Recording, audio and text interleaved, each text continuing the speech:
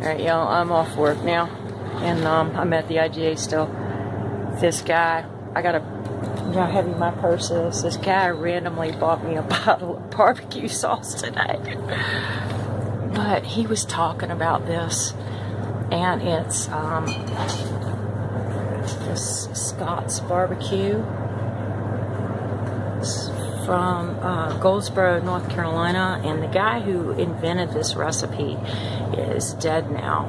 But it's like, he said what you do is when you cook your butts on your smoker, or he cooks his over charcoal and pecan and slow smokes them for like 16 hours or whatever. But he said when you chop your butts up, then you take this, and after you chop your meat, you add this a couple tablespoons at a time, and you just keep mixing it in, and it's supposed to be the best, and it must be so good that he wanted me to try a bottle of this barbecue sauce. So he bought it and took it up front for me for when I got off work. Alright, so y'all have a good one. I'm getting ready to go home. Have a good day, and I will talk to you soon.